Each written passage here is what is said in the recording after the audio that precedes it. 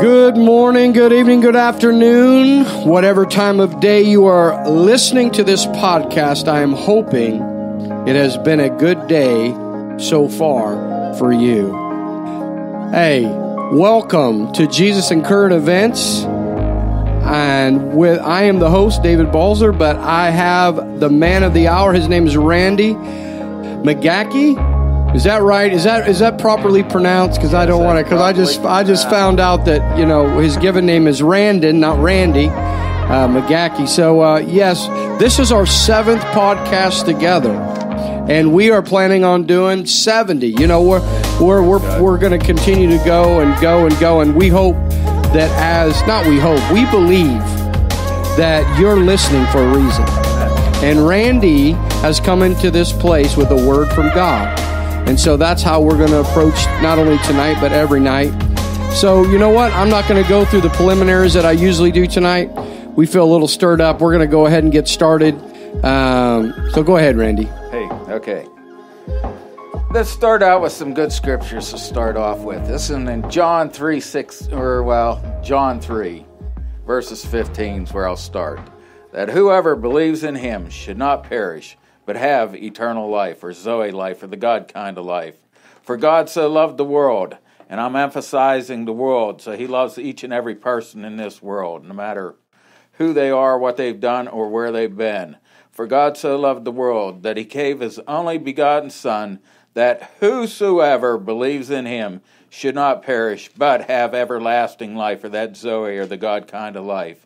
God coming and living on the inside. For God sent his Son into the world, not to condemn the world, but that the world through him might be saved, or delivered, or set free. Amen. Okay, he that believes on him is not condemned, but he that believes not is condemned already, because he has not believed in the name of the only begotten Son. And this is the condemnation, that the light has come into the world, and men love darkness rather than light, because their deeds were evil. For everyone that does evil hates the light, neither comes to the light, unless their deeds should be removed. So I want to bring out that God so loves every man, woman, and child on the face of the earth. That's why he sent Jesus. Amen. And he didn't just send him to forgive our sins. He sent him to remove our sins. Amen. So he wants to set us free from those temptations, those lusts, those desires. He didn't just come to cover over, wipe out what we did in the past. He wants to set us free from that. For me, my main thing I needed delivered from was the booze. I did other drugs, but my main drug of choice was booze. But he came to set me free from that. He didn't come to punish me for it. He came to set me free from it. Okay, that isn't the scriptures where I was planning on starting with. And I'm not sure where we're going tonight, as I was telling Dave beforehand. I was beat, whipped, and wore out from chipping ice for the last 3 days. My body's tired and hurting, and I feel like I told him, as anointed as a goose. But God's word's always anointed, so we're going to see what God's word can do. Amen. Okay, so the scripture that I wanted to start out with is 2 Peter chapter 2. And I was only going to read verse 1, but I'm doing a Ken Copeland here. The more I look, the more I'm going. Amen. So if you got your Bibles, turn there. If you got your iPhones or iPods or whatever, turn to that, or iPads, whatever you're looking at. But there, and I'm reading out the NIV right now. In fact, Dave, would you like to read tonight? I could. 2 Peter what? Chapter 2. Chapter 2? And verses 1 through 3. All right. But there were also false prophets among the people, even as there will be false teachers among you, who will secretly bring in destructive heresies, even denying the Lord who bought them, and bring on themselves swift destruction. And many will follow their destructive ways, because of whom the way of truth will be blasphemed. By covetousness They will exploit you with deceptive words. For a long time their judgment has not been idle, and their destruction does not slumber. Okay. Last week, I didn't even realize this, but we were given statistics. I guess I already have it out. About how many Republicans, how many Democrats were on each side of the aisle, that it says roughly, and this was, what was the poll? Somebody, 82 or something like that?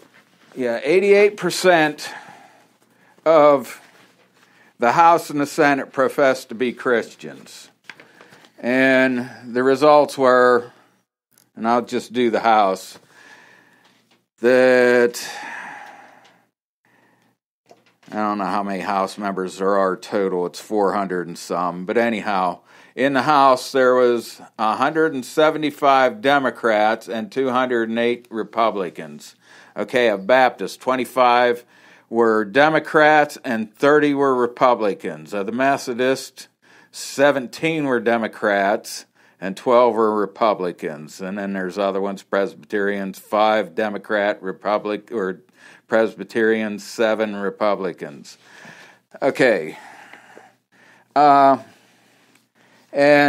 most of us are starting to find out where the Democrats stand. I will say maybe some of the ones that voted with the Democrats, they did not understand what Biden and the left was actually putting up, but I can't really think they didn't. But I will say a lot of the voters, they probably did not fully understand what exactly the left is pushing.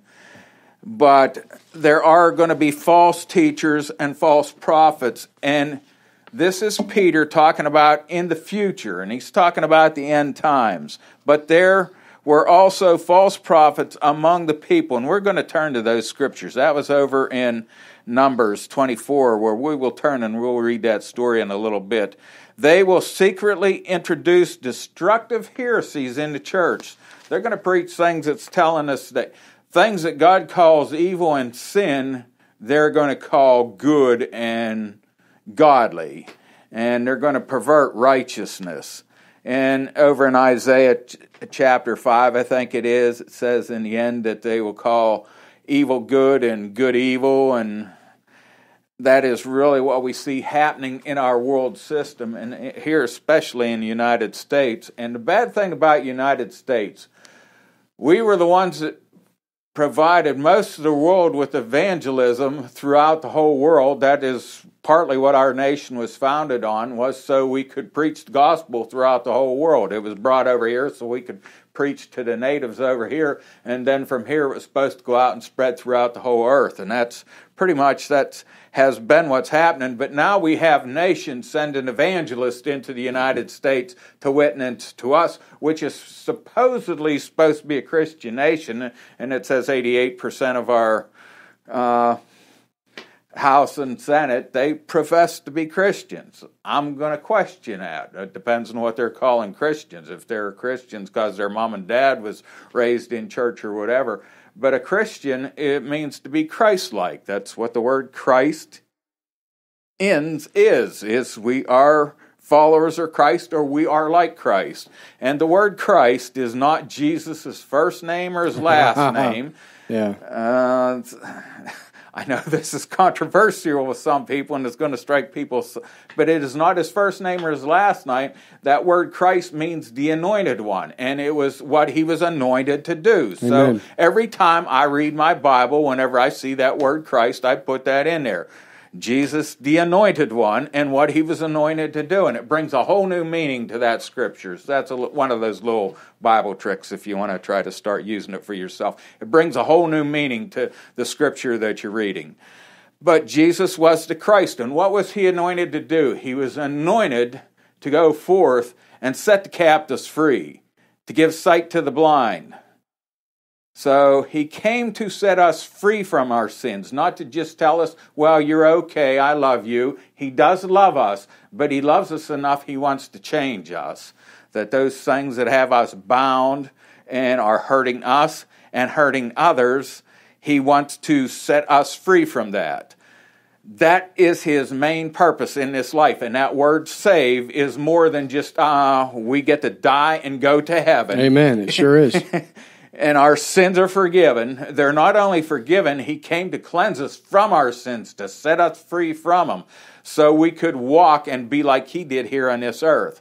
So that word save is the word sozo, and it means to deliver, to heal, to make us whole in our spirit, in our soul, in our body, financially and socially. He came to set us free from all the things that Adam and his original sin brought that curse into the earth. He came to set us free. Absolutely. Okay. That word saved has been stolen from the church. Yes. That word has only been used for the saving of the soul. And the majority of people that I have talked with over the years pastoring, they don't have a clue. And when you teach on that, they almost look at you sideways like, there's more to this than just saving of my soul? Absolutely. Yes. The saving of your soul is the initial key, if you want to use an example, into the kingdom. The Bible says we cannot see the kingdom unless we be born again, or unless one is born again. Yes, you cannot see the kingdom.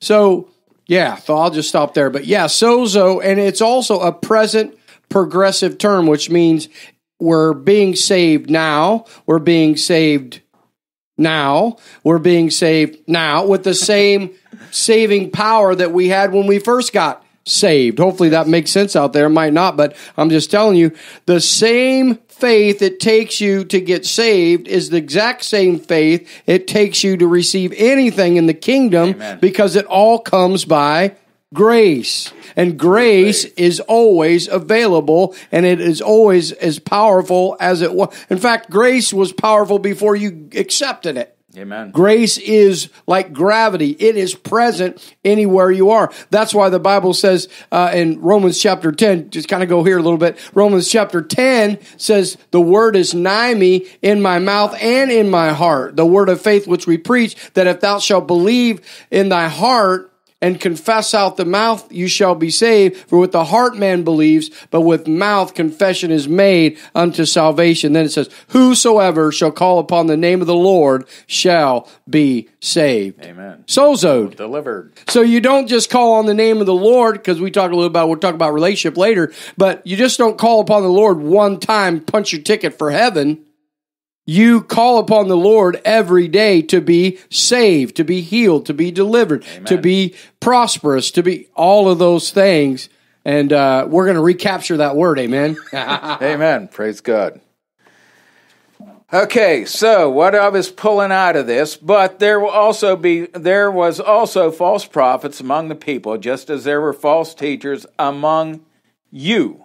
So there are false teacher and false prophets among us. And as we saw last week, or we brought up last week, that 72% of the church does not believe the Bible is officially the inspired Word of God, that it is not the final rule of everything that we say and everything that we do, that it is just kind of like a floating document and it just fits however it fits. We make it fit however we want it to make it fit. No. God's Word is the final authority on everything. So this is what we are going on, and we finding out that, hey, a lot of church does not believe this is God's official Word for us today. It's history book. It can be other things to a lot of people, but it is not necessarily the official Word. So that's number one thing we're trying to get out there in the reality of life, that this is truth. Jesus said, thy Word is truth. Amen. And it is the final rule of everything that we say and everything that we do. So even though somebody makes a law and says something is good, does not necessarily make it good. Like they're trying to make pot legal here as a recreational drug. Well, we already got enough alcoholics out there. Do we need a bunch of stoneheads driving around on the roads too? Whenever you look at the statistics, and whenever you see somebody died in a car wreck, one out of either the person driving on either side of it was drunk. That one out of every 2 accidents. Somebody was involved in that accident was somebody who was drinking. So whenever there is a fatality, same way with boat accidents. Whenever you hear of a death in a boat accident, chances are 50-50 chance somebody was drinking in that situation. Now we want to make pot legal. Does that make it right? Alcohol's legal. Does that make it good? No. It tells us about drunkenness all through the Bible. It warns us about that. Okay, whenever you see the word sorcery or witchcraft, whichever word you want to use, whichever version you read, that word is pharmakia, where we get the word pharmacy from, where we get pharmaceutical drugs from. There are a lot of people that are drug addicted that have been ordered by doctors to take the pills or the medicines. They're running around high, buzzed up on pills that they think supposed to be doing them good. I'm not saying throw your medications out the window. You still need to follow your doctor. Amen. Absolutely. I am not a doctor. But there are a lot of people who take drugs that it is because their doctor prescribed it to them because he doesn't know any other way of healing. The first thing, if you're a Christian and you need healing, it tells us over in James to call upon the elders of the church, have them anoint you with oil, and a prayer of faith shall save the sick. It didn't say maybe or might. It said shall save the sick. That's the first thing any Christian ought to do is, Father, I know it's not your will for me to be going through this situation. What should I do? There's other ways of receiving healing too. You can receive healing through taking communion at home. Sometimes you go to a church that may not believe in James 1:21. So what do you do in that situation? Well, God's got a way of getting healing to you in every way. He may tell you to go to a doctor. If he does tell you to go to a doctor, my point in this one is, the first thing you should do is turn to God and find out what he wants you to do. Not make up your mind, I got whatever. May got the coronavirus. I better get to the doctor or the hospital.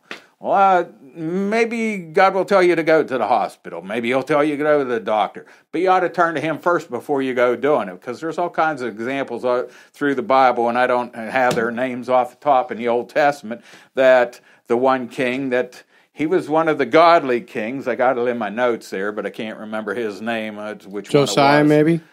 I don't think it was Hezekiah? Josiah, because he was, no. Well, Hezekiah was a screw-up, too. Oh, he was. But he also did good things. Yeah. Did we pop a breaker? No, that thing goes off and on all the time. It does. Okay. Well, I might not read a whole lot. We just set the mood in here. Yeah. Yeah. How do we turn those lights on? You just plug it in. Well, while he's getting ready to plug in some more light so we can get some light in the room, I want to read you the definition of heresies, because in my Bible, in my New King James Bible, I got the study Bible here. It's called the New Spirit-Filled Life Bible. I love it. It's got word wealth, kingdom dynamics, all kinds of things. But breaking down this word heresies, because we're talking about in that time, they had people who were heretical or teaching things that were not truth. Okay? Teaching things that were not truth. And so this is a definition. The Strong's number 139 for all you guys out there. You can look it up in Strong's Concordance. You can Google it, whatever. It is compare heresy and heretical from, I cannot pronounce the word. It's spelled H-A-I-R-E-M-A-A. And it means to choose. So, the word originally denoted making a choice or having an option, progressing to having a preference because of an opinion, listen here, or a sentiment. It is easily slipped into a mode of disunity, choosing sides, having diversity of belief, creating dissension, and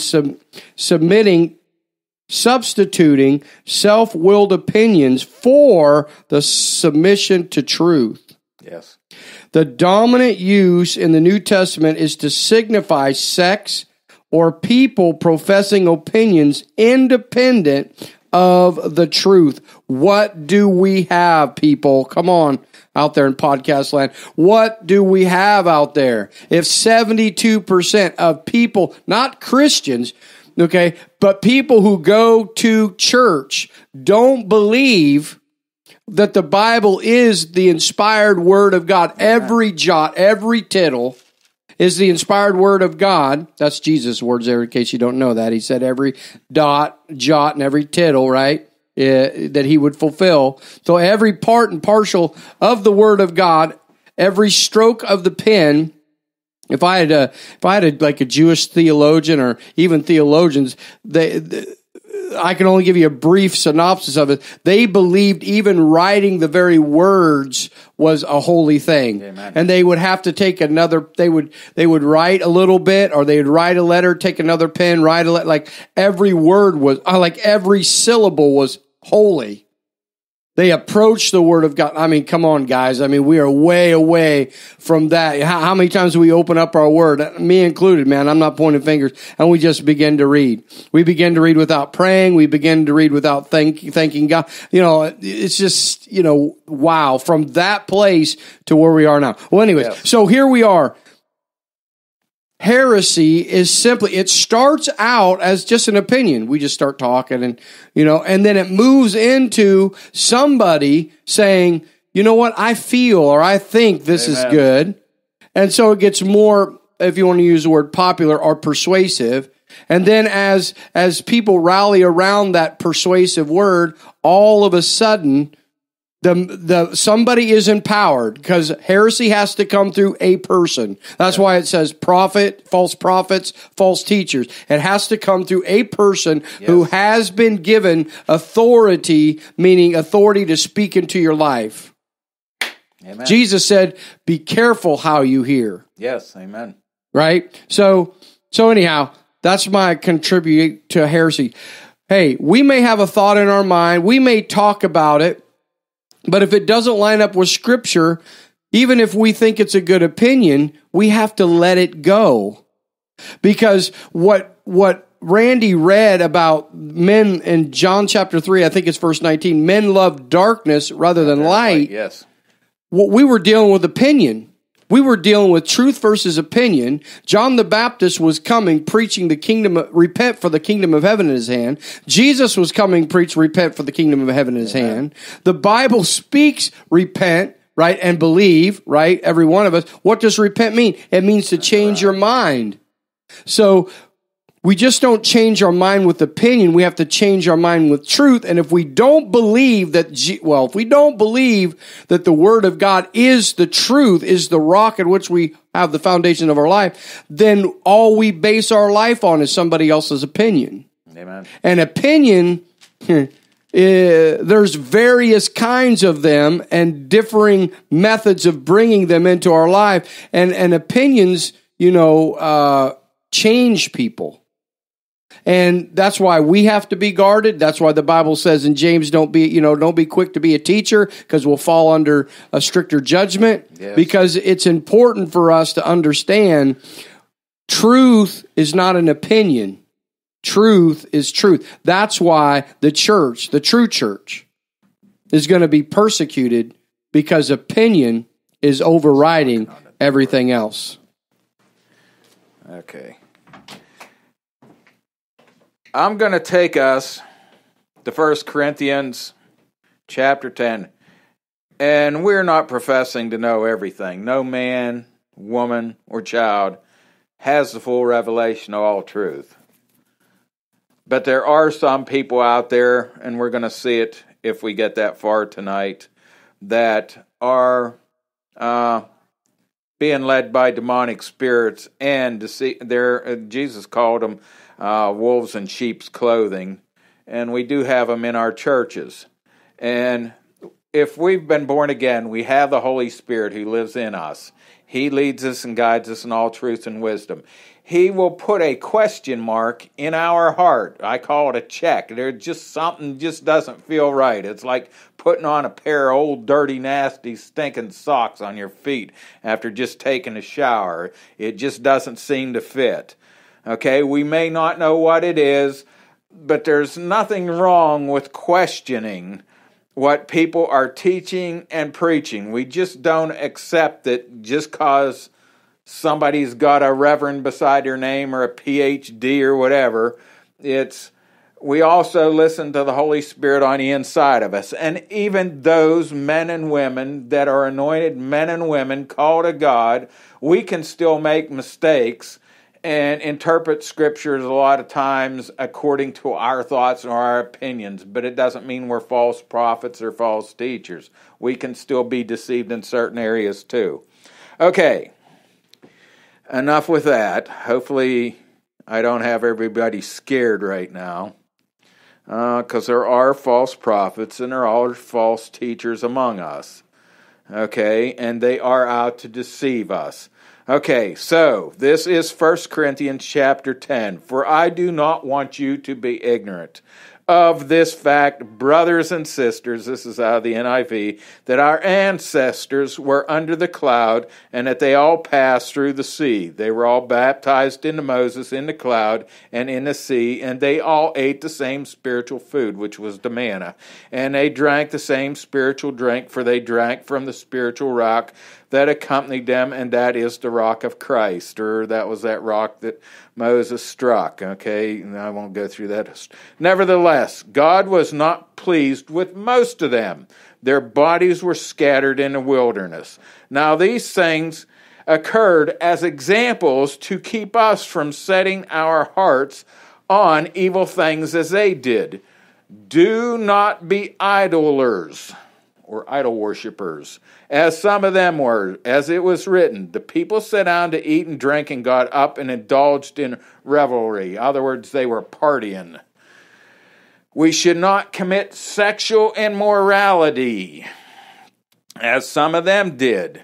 And in one day, 23,000 of them died. We should not test Christ, as some of them did, and were killed by snakes. And do not grumble, as some of them did, and were killed by the destroying angels. In other words, don't be complaining against your spiritual leaders. These things happened to them as examples were written down as warnings for us, on whom the culmination of the ages has come. So if you think you're standing firm, be careful that you do not fall. In other words, don't get in pride. No temptation. I'll read it now. I was going to save it for later and kind of close with it, but I guess I'll read it now. No temptation has overtaken you.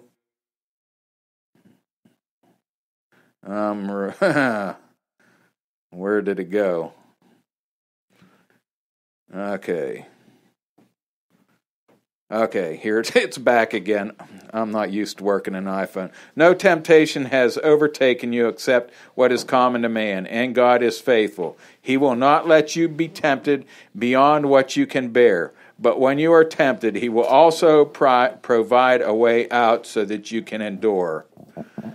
Okay, so we're going to turn over to Numbers, and I think I'll do it in the NLT, to Numbers chapter 24, and I'm going to do a lot of reading here.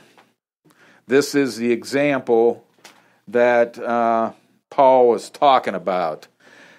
By now Balaam realized, this is chapter 24 in Numbers, by now Balaam realized that the Lord was determined to bless Israel, so he did not resort to divination as before. Instead, he turned and looked out towards the wilderness. Now, Balaam's one of those prophets. He was anointed by God. He would get words from God, and he knew he couldn't curse Israel. He had to bless Israel. But he was one of these false prophets that ended up leading Israel, that told Balaam how to lead Israel into sin and get the curse to come on them because they sinned. So it was the result of what Israel did. Okay, so let's just go ahead. Instead, he turned and looked out towards the wilderness, where he saw the people of Israel camped, tribe by tribe. Then the Spirit of God came on him, or on Balaam, on Balaam, and still trying to get used to this phone. Where he saw the people of Israel camped, tribe by tribe. Then the Spirit of God came upon him, and this is the message he delivered. This is the message of Balaam, son of Beor, The message of the man whose eyes see clearly. The message of one who hears the words of God, who sees visions from the Almighty, who bows down with eyes wide open. You want me to keep reading? Yeah, if you want to read. Are we in chapter 25 or... No, we're in chapter... Okay, go ahead. No, you ready? This is a different... Go ahead. The utterance of him who bears the words of God. Numbers 24:4. Who sees visions of the Almighty, who falls down with eyes wide open. How lovely are your tents, O Jacob, your dwellings, O Israel, like valleys that stretch out, like gardens by the riverside, like aloes planted by the Lord, like cedars beside the waters. He shall pour water from his buckets, and his seed shall be in many waters. His king shall be higher than Agag, and his kingdom shall be exalted. God brings him out of Egypt. He has strength like a wild ox. He shall consume the nations, his enemies. He shall break their bones and pierce them with their arrows. He bows down, he lies down as a lion, and as a lion who shall rouse him, Blessed is he who blesses you, and cursed is he who curses you. Okay, I'm going to read that out of the NLT, because this is a spiritual law right here. And then we haven't talked about this one yet. Like a lion, Israel crouches and lies down, like a lioness who dares to arouse her. Blessed is everyone who blesses you, O Israel, and cursed is everyone who curses you. That comes also from Genesis 12:3, but that's where it is originally that God said to Abraham, blessed are those that bless you, and cursed are those that curse you. But that's where we talk about that. Those that bless Israel shall be blessed. Those that shall curse Israel shall be cursed. So I'm not going to teach on that tonight, but I did want to point that out, that that's where we get that verse from. Okay. If you want to read more, if you want me to take over. Then Balak, I figured this phone out. Verse 10, Numbers 24:10. Then Balak's anger was aroused against Balaam, and he struck his hands together, and Balak said to Balaam, I called you to curse my enemies, and look, you have bountifully blessed them these 3 times. Now therefore flee to your place, I said, I will greatly honor you, but in fact the Lord has kept you back from honor. So Balaam said to Balak, did I not also speak to your messengers with whom you sent to me, saying, if Balak were to give me his house full of silver and gold, I could not go beyond the word of the Lord to do good or bad of my own will. What the Lord says, that I must speak. And now indeed I am going to my people. Come, I will advise you what this people will do, your people, in the latter days. Okay, so for us, especially those of us that teach and preach God's word, we're only supposed to teach and preach what God gives us. Nothing more, nothing less.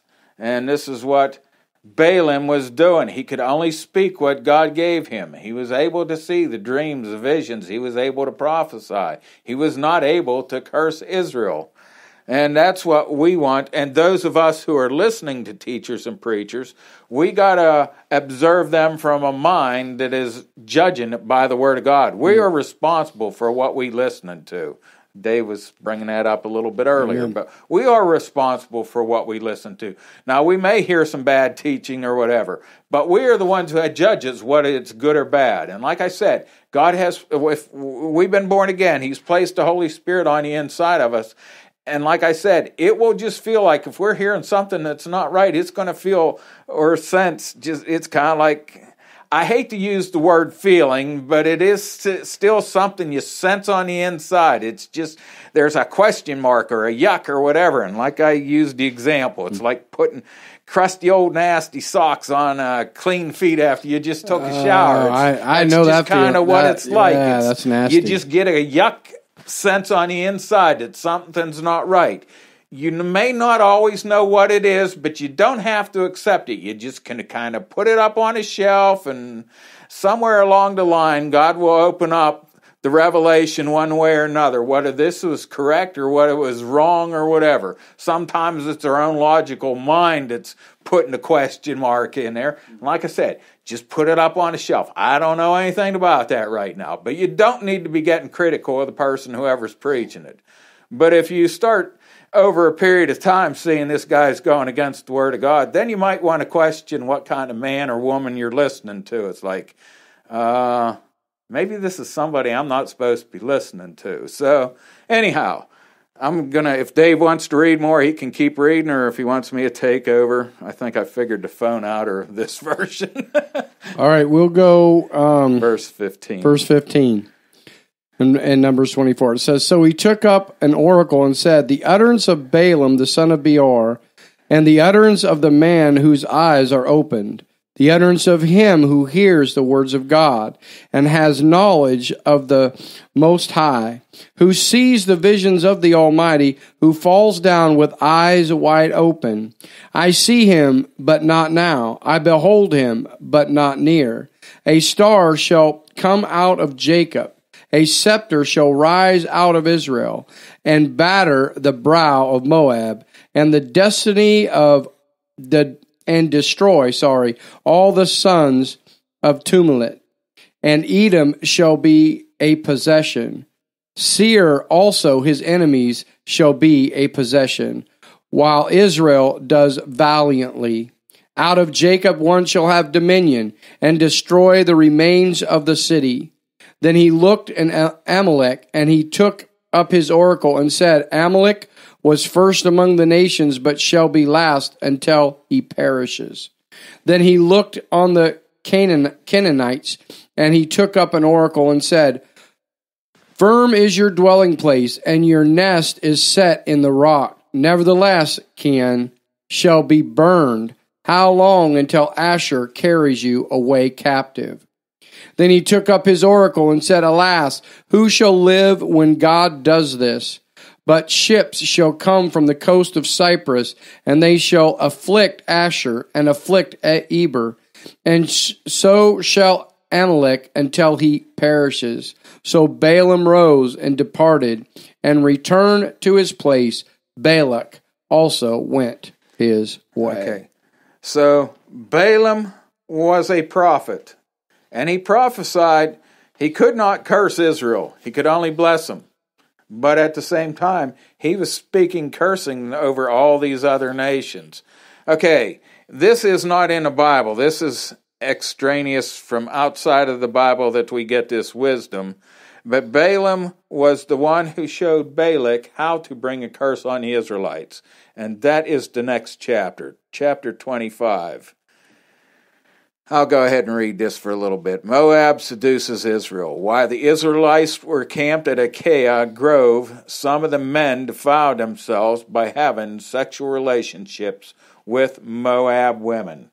They were told not to have sex with other nations. Okay, these women invited them to attend sacrifices to their gods, so the Israelites feasted with them, or other words, they started partying with them, and worship the gods of Moab. In this way, Israel joined in the worship of Baal of Peor, causing the Lord's anger to blaze against them, or against his people. The Lord issued the following command to Moses: Seize all the ringleaders and execute them before the Lord in broad daylight, so his fierce anger will turn away from the people of Israel. So Moses ordered Israelite judges, each of you must put to death the men under your authority who have joined in worshiping Baal of Peor.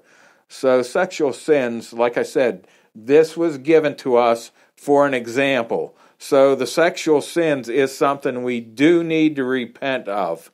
God did not say Sodom and Gomorrah was okay. He destroyed them.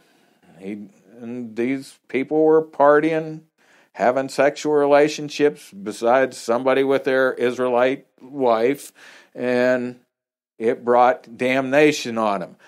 Okay, as I was saying earlier, Jesus came to set us free from whatever temptations we because all of us have to deal with temptations. Jesus had to deal with temptations. How did Jesus resist the devil? He resisted him the 3 times he personally appeared to him with the Word of God. But that was not the last time that Jesus was tempted by the devil. It says the devil left him for a more opportune time. For that time forth, the devil never personally appeared again.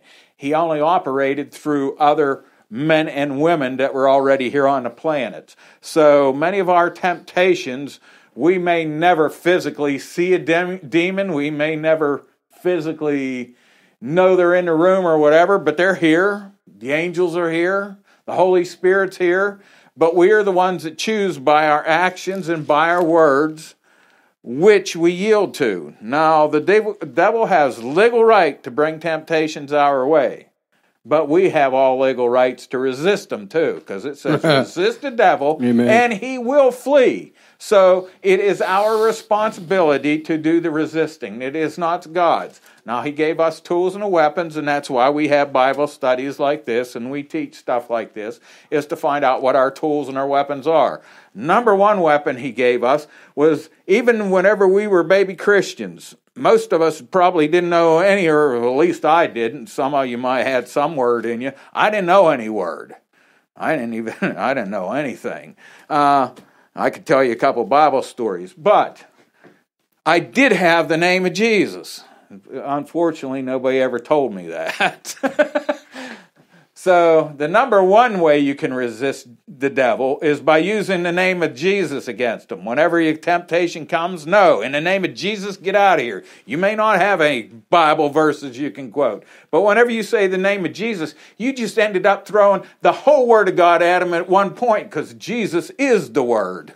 So whenever you say the name of Jesus, that is the name that is above every name. I don't care what temptation, what sickness, what ailment, whatever it is, you just threw the whole Word of God at him whenever you say the name of Jesus, which that is a good study in itself, just going through the New Testament and seeing the power that is in the name of Jesus.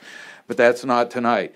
So we read that scripture over in 1 Corinthians 10, that he's made a way for us to be delivered out of every temptation, test, or trial that the devil may bring our ways.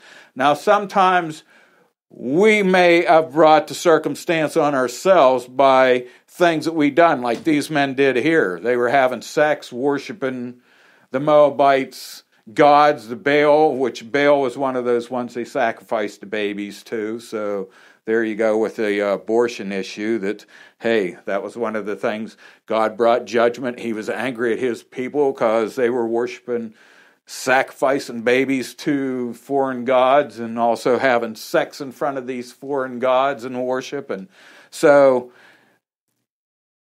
God was angry at them.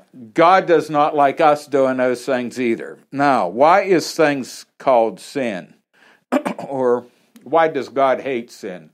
Because it is a perversion of the way God has made us to be. And the devil is only a perverter. He can only take what God has already created and pervert it to be something else. Like God created sex between a husband and wife, and it is supposed to be good. And he called it good whenever he created woman and gave them to Adam. And Adam says, oh, wow, woman, and this is good. So God made sex, but the devil perverted it to cause us to do things with it that God did not design us to do. Anything that is sin brings harm or hurt to human beings. That's why it is sin. That's why it's wrong. That's why God tells us not to do that. Is don't do this, because you're only going to hurt yourself and you're going to hurt other people. And the unfortunate thing about sin is there is no sin that only hurts oneself. It always hurts other people. And whenever people are into whatever sin it may be, and I used the example whenever I gave my testimony about me being an alcoholic, that was the God in my life, and it was the answer to all my problems. I couldn't see it's creating all my problems, or most of my problems, but I was turning on other people to the God that was in my life. So whatever we worship or whatever sins we're involved in, we usually try to bring other people in to try to make ourselves feel better about what we're doing. And see, this is just normal. Everybody does it or whatever. So we promote those sins. So sin is never just a personal thing that only harms us. It also harms the people around us. And that's why God hates sin, is because it brings harm to ourselves and harm to other people. It is something He did not create us to do. He did not create us to boil our brains or pickle our livers with booze or cigarettes or get lung cancer or whatever. God did not bring the punishment. We are just a result of the things that we are doing to ourselves. Yeah, so, we're sowing seeds that are the wrong kind. Yeah, and we brought that up over and over in Galatians. Yep. So, God does want to set us free. In fact, let's go back to those scriptures. Like I said, that's what I wanted to originally close with, but I already read them, so see if I can find them again. 1 Corinthians chapter 10.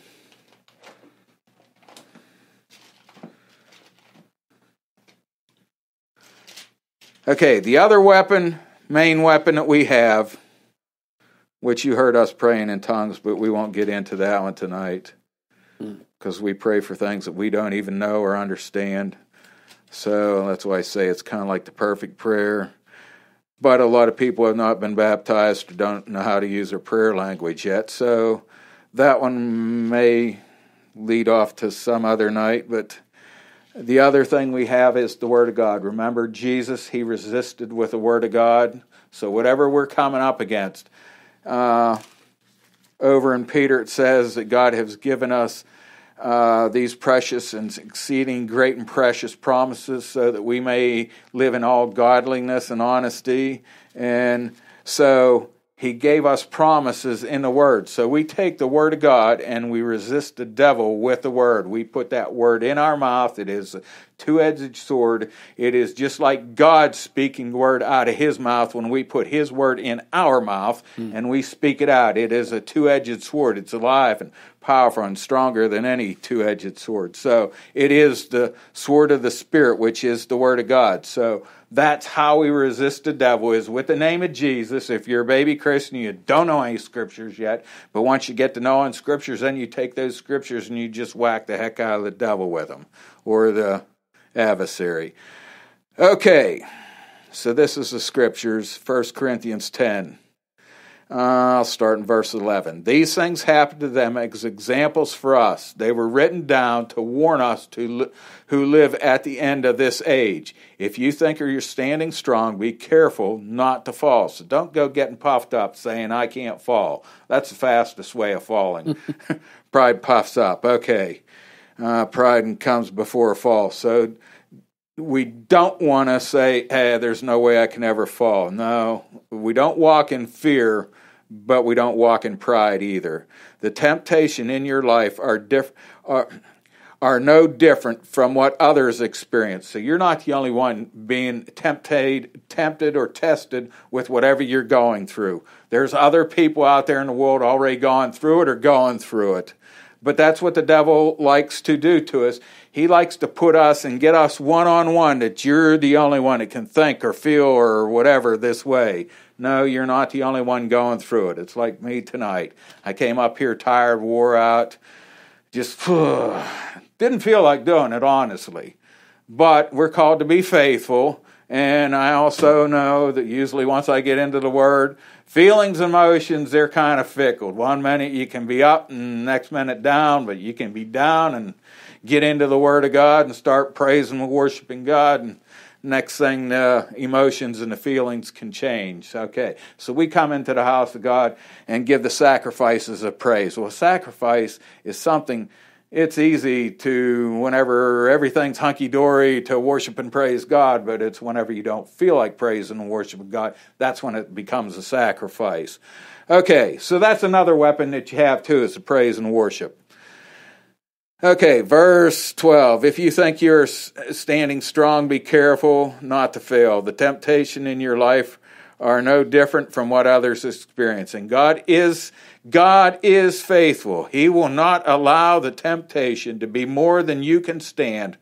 When you are tempted, He will show you a way out so that you can endure. So right there is a promise. No matter what you're going through, it says He's faithful, and He will show you a way out of this thing. But you got to seek Him.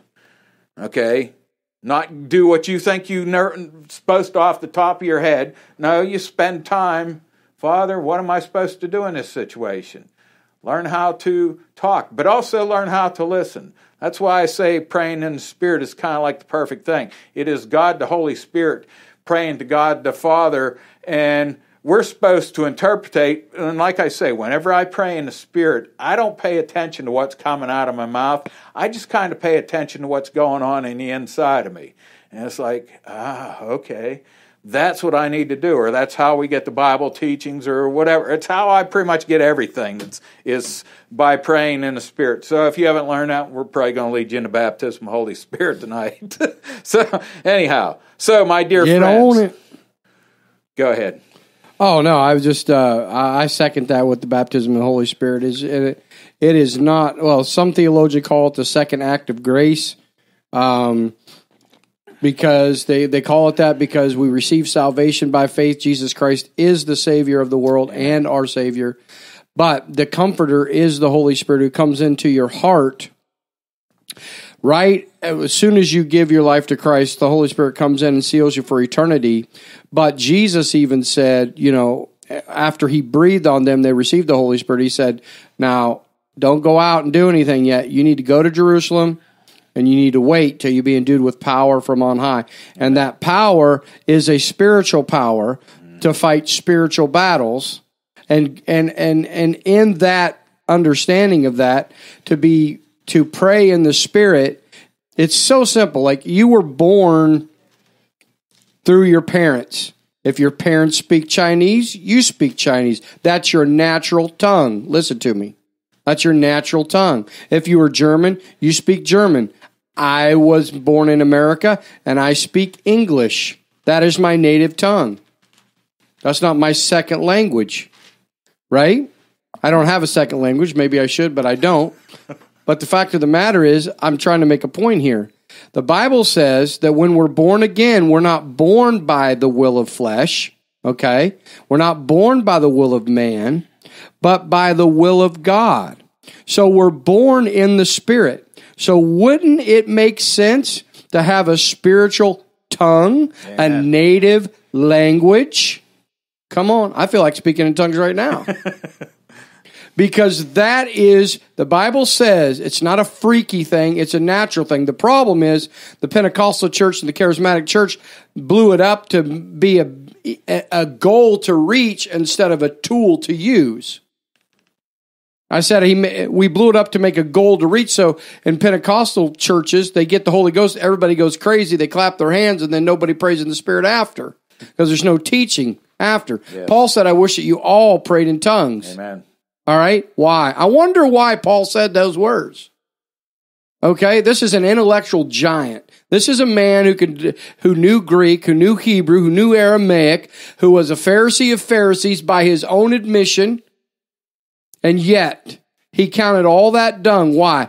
Because he knew to truly understand the Word of God, the ways of God, it has to be taught to us by the Holy Spirit, like Jesus taught the disciples when they walked with Him. Jesus said, I will send you another comforter. That word another means one just like me. That's where you get the Trinity. Anyways, I don't want to go down this road. Oh, I do, but The fact of the matter is, having a spiritual language is a normal and natural part of your spiritual life so that you can commune with God. And I'll finish with this. 1 Corinthians chapter 14 and verse 2 says that he that speaketh in an unknown tongue speaketh not unto men. Okay, did you hear that? Not unto men, but unto God. Amen. Howbeit in the Spirit he speaks mysteries. I'll secrets. stop there because I go somewhere else. But I'm telling you, I'm encouraging you. People that are listening on the podcast, people that are listening online on Facebook, I want to encourage you. If you haven't prayed in the Spirit in a long time and you thought it was a goal to attain and you set it on the shelf, get it back off the shelf because it hasn't left you. You don't have to pray another prayer. Just pray in the Spirit. Amen. You remember how that went, right? It's not a mental thing. It is engaging God in prayer. And one thing you can do is ask to be filled with the Spirit. Again, because Jesus said we need to continually be being filled. So come on out there. The baptism of the Holy Ghost has such a freaky tag on it. I want to take that label off the baptism. We're not stupid people. We're intellect. We use our brains. The Pentecostal people, the charismatic people, the people that do speak in tongues are have been labeled by the world and by the church, I should say. Holy rollers, weirdos, all this kind of stuff. And the fact of the matter is, there are intellectual giants that pray in the Holy Spirit, Amen, who have master's degrees, who are doctors and lawyers. If you don't believe me, I'm telling you, they're out there. Yes, amen. So, this is not something that you do to make a goal. This is something God has given you to. It all boils down to this: communion and relationship with God, who is, by the way, not a man. He is a spirit. And when we were born again, we were born of the Spirit, and our spirit was made alive. Yes, amen. Okay, so I'm done. I'm not, I'll get on my soapbox. But the Holy Ghost deserves to be embraced. And the language that he gives you deserves to be spoken because Jesus paid an awful price for us to have the Holy Spirit in our lives. Okay, and he quoted the scriptures over in Corinthians, 1 Corinthians 14.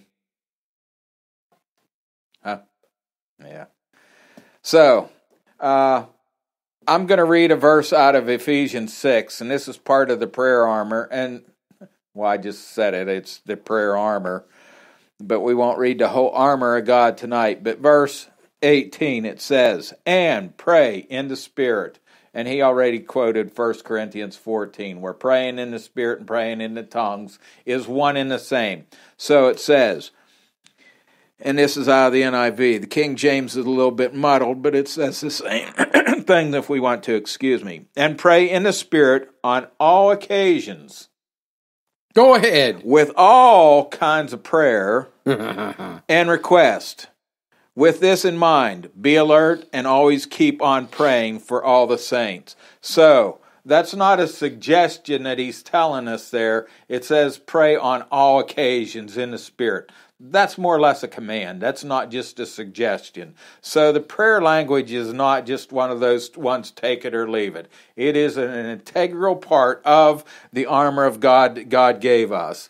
Okay, now we're not going to be able to do a bunch of teaching on it tonight. If you have never been baptized with the Holy Spirit, there is only two requirements to be baptized with the Holy Spirit. One is you must be born again. So, Amen. If you've never received Jesus as your Lord and Savior, you can receive Him right now. Jesus, come into my life. Help me take over my life. Show me what I need to change in my life, because you can't repent of all your sins. You don't know all the sins that are in your life. It's, as I'm finding out 40-some years later, I think I'm doing pretty good, and all of a sudden He says, okay, now I want you to work on... I'd have never, if he'd have told me that was a sin 45 years ago, it's like, you got to be kidding me. So that is a part of the process. That is also part of the baptism of the Holy Spirit. He baptizes, Jesus comes to baptize us with the Holy Ghost and with fire. Well, that fire is a twofold purpose. One of the purposes is to burn out that dross, burn out those bad things in our life. And that's part of praying in the Spirit. As we're praying in the Spirit, the Heavenly Father is revealing things that we need to work on. He's showing us how to do it. It's not only He tells us don't do things, it says He shows us ways out of it. So it's not only He will point the thing that needs to change, He will start showing you what steps you need to take to be delivered or set free from that thing. Most cases, we are not instantly and have one of those miraculous things, or we never have a temptation again. It's usually a process of, okay, Now we're going to work on this area. Quit watching this. Quit listening to this. Whatever it may be. Go here, go there. Whatever he tells you to do. He's showing you step by step how to receive your deliverance. Okay, back to the baptism of the Holy Spirit. So, number one requirement is you must be born again. So, receive Jesus as your Lord and Savior. Confess with your mouth the Lord Jesus and believe in your heart that God raised him from the dead, and you shall be saved, or you shall be born again. You shall be delivered. Okay.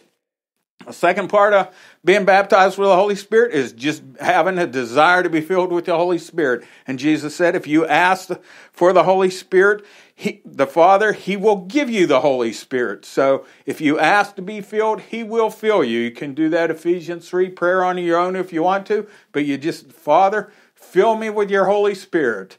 And whenever you are baptized with the Holy Spirit, us Pentecostals, we used to teach you how to speak in tongues. And for most people, if they had an emotional experience, they would speak in tongues. But I didn't have an emotional experience, so I was waiting for God to start making me make sounds or move my tongue or whatever I was expecting. So it's like, I'm standing here. They're all, God, what's wrong with me? Well, I didn't realize I must do the speaking. He gives me the ability to speak. So for me, I only had 2 syllables at that time. Whenever I finally did start praying in tongues, it's like I had 2 syllables. Yabba. I don't know what they were. I used to be able to tell you. But so I just made 2 syllables up, and that's what I spoke. And it's like the devil come, well, you just made that up? Yeah, it says I made that up. It's like, hey, the Holy Spirit, he gave me the ability to do that. And for some of us that were taught anti-tongues and all this stuff, we might have roadblocks in our mind that keep us from having a full-blown language. Our lights freak out here if you're watching this live on Facebook. Maybe it's the power of God. I don't know. It's the we're anyhow, it's kind of freaky. The lights go out on us. So anyhow, I only had those 2 syllables, and the devil would come along, and that's how I resisted him. It's like, hey, I will pray with my spirit, and I will pray with my understanding. That's how I resisted him, and then I'd yabba, whatever. And eventually, the more I did that, eventually my language kept just like a newborn baby. They can't come out speaking natural, full-blown English like Dave did. They came out making all kinds of sounds, like mama, me. dada, or whatever. If it even came out that plain. So maybe newborn babes and whatever. Yeah, when I was have problems like me. But just continually practice it. Anything you do gets better and better. And for most people, even the ones that have the emotional experience, usually that is the praise language that they come out with. And the only time they ever use their prayer language is whenever they have an emotional experience. That's what we're trying to get you away from. Use your prayer language on purpose. Whether you feel like it or don't feel like it. Because what I found out, the times I don't feel like it, is the times I need to use it the most. So it is one of those weapons for resisting the devil. And it says, pray with the Spirit on all occasions. Not just when you feel like it, but when you don't feel like it. That's offering up the sacrifice. And it says, as we pray in our unknown language, that we are praying in the Holy Spirit, but it says we are edifying, we are charging our spirits up.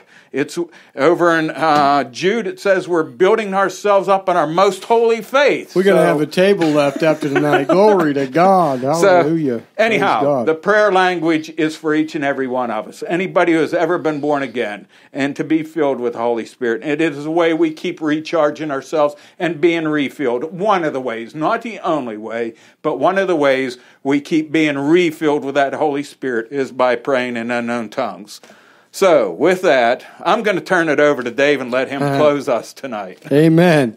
Well, that's exciting, man. We learned tonight about beware of people who are false prophets and false teachers. We learned about the word heresy and how it is an opinion that becomes, I'll put in quotes, a truth that is followed by many.